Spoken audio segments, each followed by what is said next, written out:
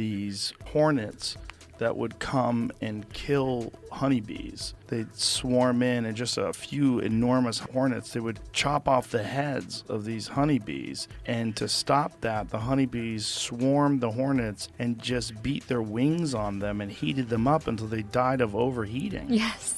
They will, in beekeeping, Really? we refer to it as a cuddle death because it sort of looks like a ball of bees balling all over the hornet. And in that case, that's what they're doing, is they're overheating it to death. And that's their way of taking care of these northern giant hornets.